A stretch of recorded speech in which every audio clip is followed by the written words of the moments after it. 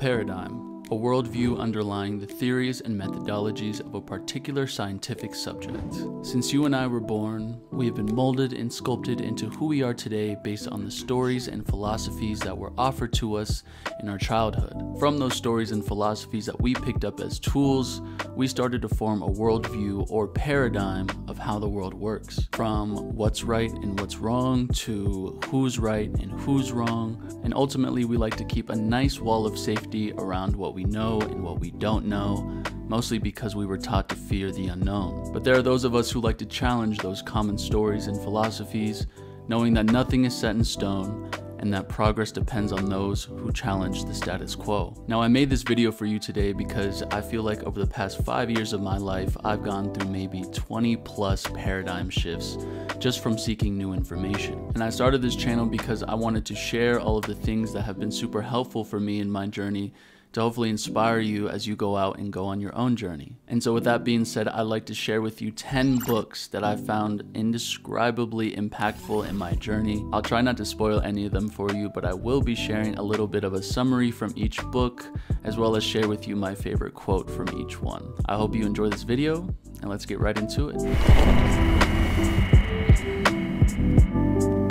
What's up, everybody? Thank you again for joining me on another episode of KBFL Different. I'm your host, Des Cole, one of the founders of Different, and as I said already, we'll be talking about 10 timeless books that I like to call paradigm shifters. Before we get started, I'd just like to shout out all of the different subscribers out there.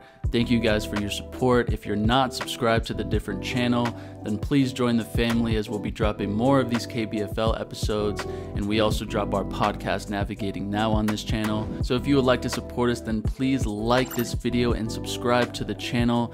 And also comment under these videos other videos that you would like to see, or what you're thinking about these videos so far. It would mean so much to us as we're continuing to grow our channel.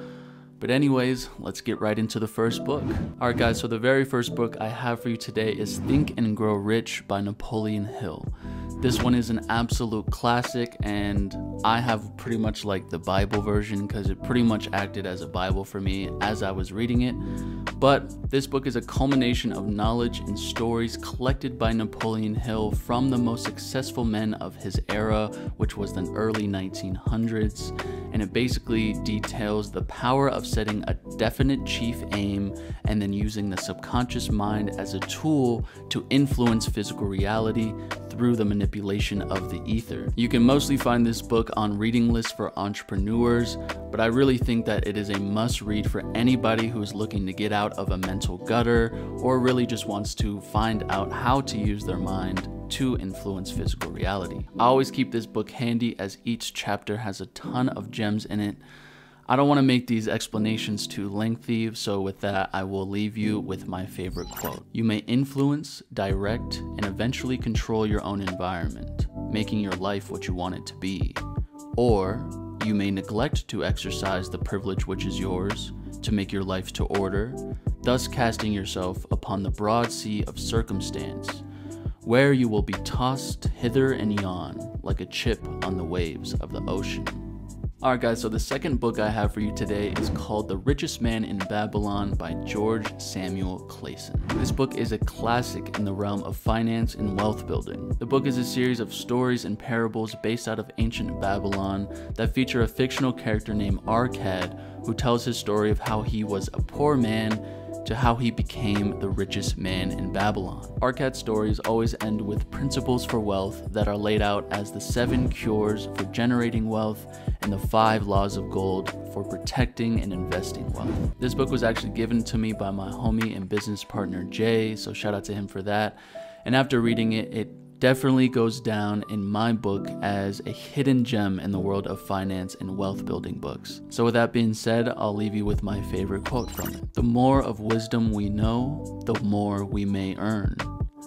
That man who seeks to learn more of his craft shall be richly rewarded. Alright guys, so the next book I have for you today is called You Are the Placebo by Dr. Joe Dispenza. Dr. Joe is definitely doing some amazing work in the world right now, and this is just one of his many books, but I would definitely recommend that you go check out his other ones. His background is in neurology, epigenetics, and ancient healing techniques, which has helped him create a methodology to help people realize their own willpower for healing themselves. This book gives a more detailed look into the scientific side of his findings and really reasons out how he came up with the methodology that he holds today. Dr. Joe has plenty of books out, like I said before, and he has featured on plenty of podcasts, so if you are interested in his work, definitely check him out. I don't want to talk too much about him, but he truly is an inspiring figure in the world right now, as he is literally teaching people to heal themselves of tumors, cancers, blindness, and all of the other diseases that the human body generates. So if any of that interested you as much as it interested me,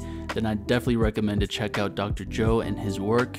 And with that, I'll leave you with my favorite quote from the book. When you change a belief, you have to start by first accepting that it's possible. Then change your level of energy with the heightened emotion, and finally allow your biology to reorganize itself. Alright guys, so the next book I have for you today is called The Power of Awareness by Neville Goddard. This book right here is a personal favorite of mine.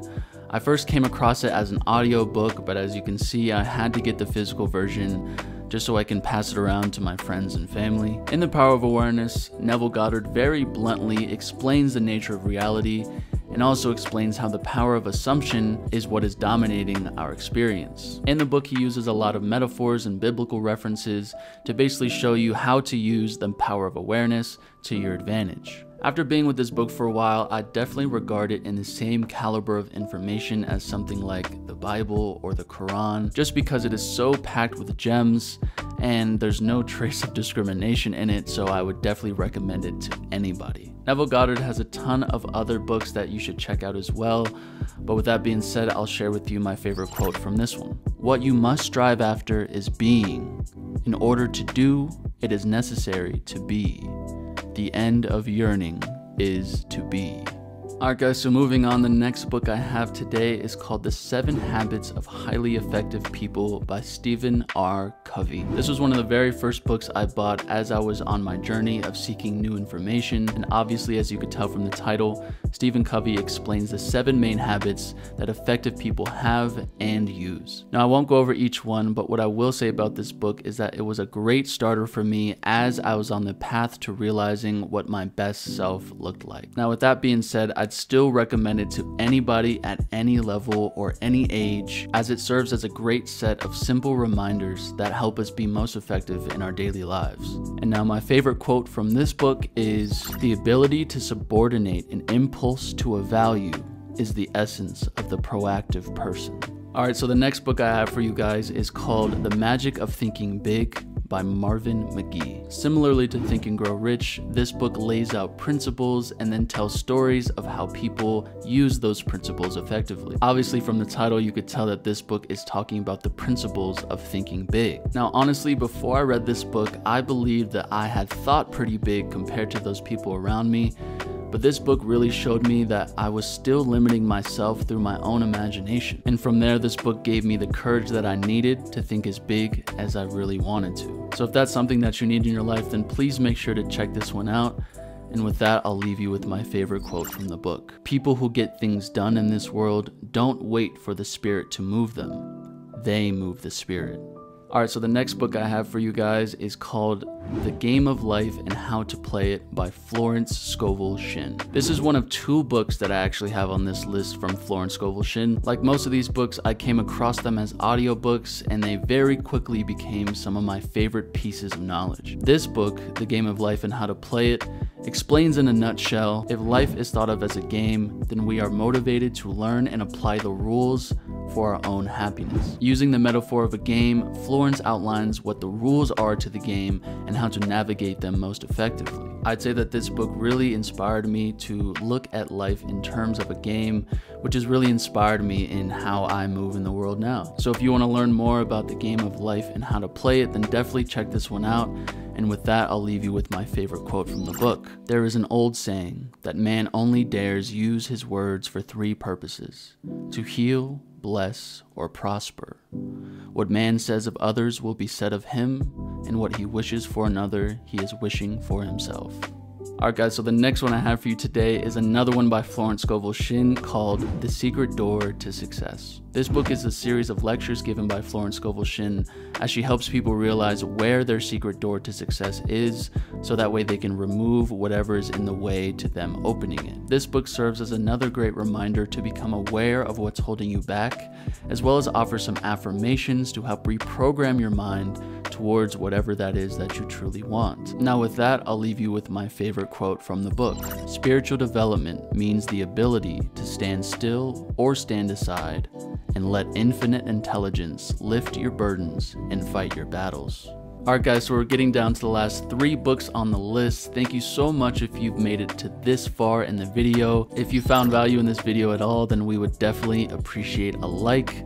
But anyways, let's get back into the books. Alright, so the next book I have for you guys is called The Alchemist by Paulo Coelho. My college roommate in my junior year actually gifted this one to me, so shout out to you, Adrian, for that one. But this book tells the story of a young sheep herder who has a dream that tells him that he needs to go find his personal treasure at the foot of the Egyptian pyramids. One of the most important concepts that I took away from this book is the concept of omens. And since I finished this book, it has always reminded me to always keep my mind open to the signs of God. It's a fun, easy read for all people of all ages, but I would definitely recommend it to any young person. But with that being said, let me share you my favorite quote from the book. Tell your heart that the fear of suffering is worse than the suffering itself, and that no heart has ever suffered when it goes in search of its dreams, because every second of the search is an encounter with God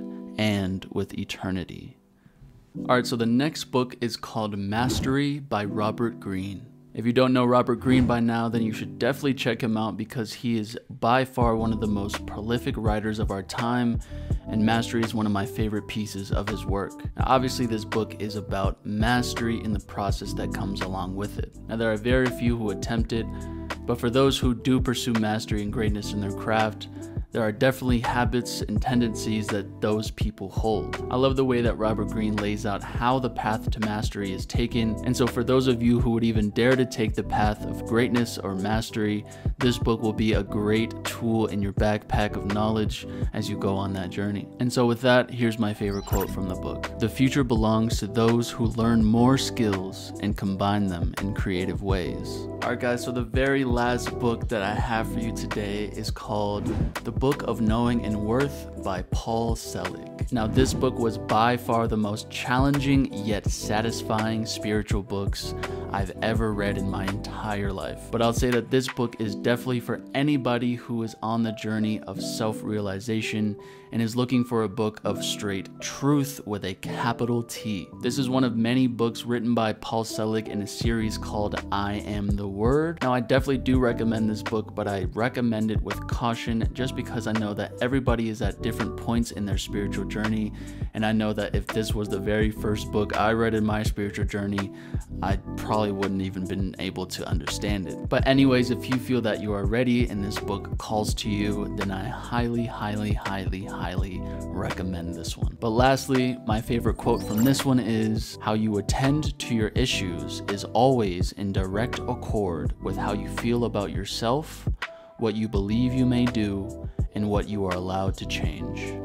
Alright guys, so that'll do it for my 10 timeless books that are sure to change your paradigm. If you guys enjoyed this video, then I would definitely appreciate a like, and make sure to subscribe to the different channel as we will be dropping new KBFL videos every single week.